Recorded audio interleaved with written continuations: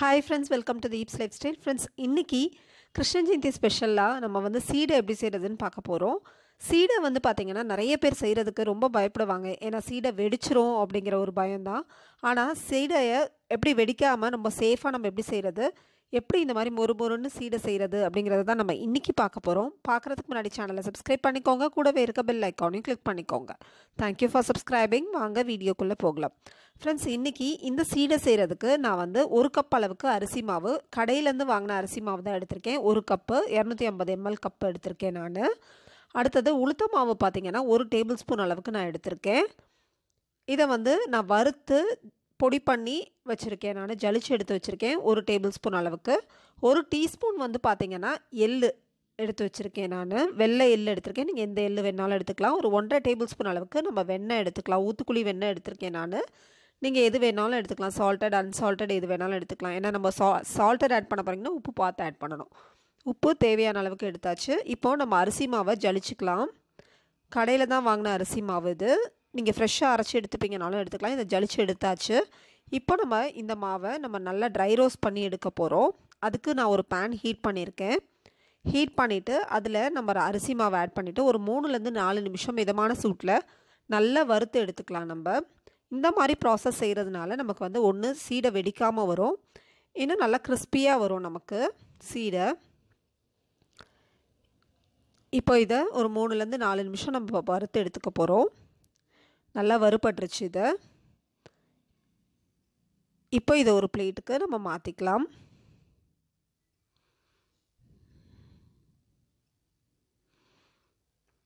அடுத்தது அதே பேனில் வந்து நான் உளுத்த மாவை ஆட் பண்ணிக்கிறேன். உளுத்த மாவையும் இதே மாதிரி நம்ம ஜலிச்சுட்டு அதையும் நான் வந்து நல்லா வறுத்து எடுத்துக்க போகிறேன்.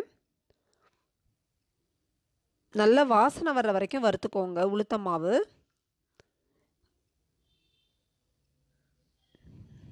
அதையும் வறுத்து எடுத்தாச்சு. இப்போ அந்த அரிசி மாவோடு சேர்த்து இது ரெண்டுத்தையும் நம்ம திருப்பியும் ஜலிச்சு எடுத்துட்டேன் நான். இப்போது அந்த 1 டீஸ்பூன் வந்து எள்ளு இருந்ததில் அதையும் நம்ம வறுத்துக்கலாம். நல்லா வெடிக்கிற அளவுக்கு வறுத்துக்கோங்க. ஏன்னா எள்ளில் தான் வந்து ஒரு கழுவிட்டு அதை வறுத்து எடுத்துக்கோங்க. இப்போ நல்லா வறுத்தாச்சு. அதையும் நம்ம அந்த மாவோடு சேர்த்துடலாம். வெண்ணெய் இப்போ ஆட் பண்ணிக்கலாம் நம்ம மாவில். 1.5 டேபிள் ஸ்பூன் அளவுக்கு வெண்ணெய், நல்லா ரூம் டெம்பரேச்சரில் இருக்கணும் வெண்ணெய். உப்பு தேவையான அளவு போட்டுட்டு இப்போ இந்த வெண்ணெயை அந்த மாவோடு சேர்ந்து நல்லா மிக்ஸ் ஆகிற மாதிரி நல்லா மிக்ஸ் பண்ணிக்கோங்க. வெண்ணெய் வந்து கூட கொஞ்சம் உங்களுக்கு விருப்பம் அப்படின்னாலும் நீங்கள் போட்டுக்கலாம். பாருங்கள், இந்த மாதிரி வெண்ணெய் நல்லா ஒன்றா சேர்ந்துருச்சு. இப்போ கொஞ்சம் கொஞ்சமாக தண்ணி தெளித்து நல்லா ஒரு சப்பாத்தி மாவு பதத்துக்கு நம்ம பிசைஞ்சிக்கலாம். ரொம்ப ஹார்டாக இருக்கணும், ஈவனாக இருக்கணும் அப்படிங்கிறது அவசியம் கிடையாது. தண்ணி தெளித்து நல்லா பிசைஞ்சிக்கலாம்.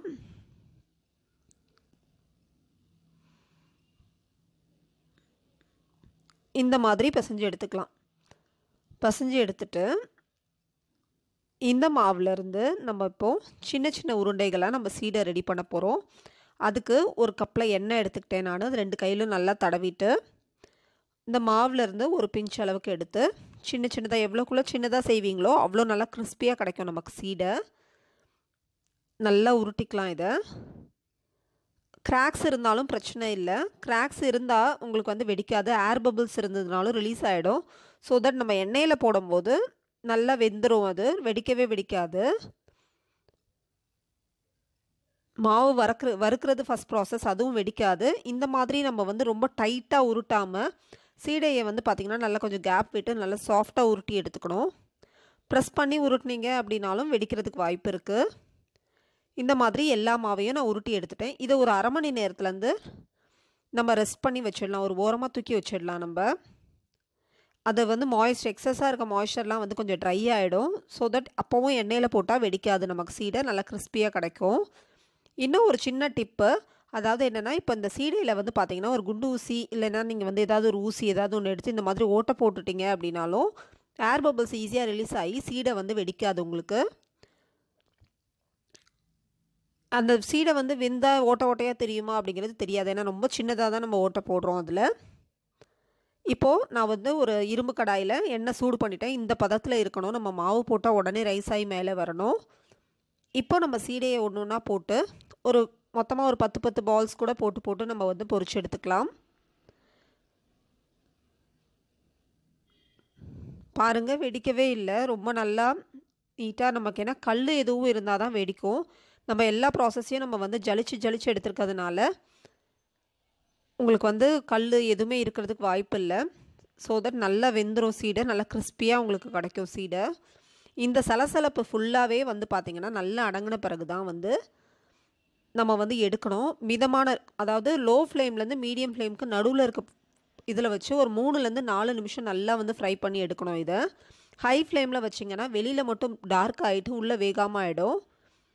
மாவு வந்து நீங்கள் சின்னதாக வந்து நீங்கள் உருட்டி எடுத்துருந்தீங்கன்னா நல்லா இன்னும் சீக்கிரமாக வெந்து உங்களுக்கு வந்து ஒரு 3 to 4 மினிட்ஸில் நல்லா கிறிஸ்பியான மொறுன்னு சீடை வந்து நமக்கு ரெடி ஆகிடுச்சு. இப்போது பாருங்கள் எவ்வளோ சூப்பராக ரெடி ஆகிடுச்சு, வெடிக்கவே இல்லை.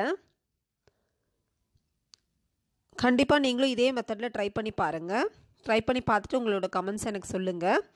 நம்மளுடைய சுவையான சீடை வந்து ரெடி ஆகிடுச்சு. இந்த வீடியோ பிடிச்சிருந்தா ஃப்ரெண்ட்ஸ் ப்ளீஸ் லைக் பண்ணுங்கள், உங்கள் ஃப்ரெண்ட்ஸோட ஷேர் பண்ணுங்கள். ப்ளீஸ் சப்ஸ்கிரைப் பண்ணுங்கள் தீப்ஸ் லைஃப் ஸ்டைலை. இந்த கிருஷ்ண ஜெயந்தியை நீங்களுமே சேஃபாக இந்த மாதிரி செஞ்சு கொண்டாடுங்க சீடையை. நான் வந்து ஆல்ரெடி வெல்லம் சீடை ரெசிபி போஸ்ட் பண்ணியிருக்கேன். தேவைங்கிறவங்க லிங்க் வந்து செக் பண்ணுங்கள், டிஸ்கிரிப்ஷன் பாக்ஸில் கொடுக்குறேன்.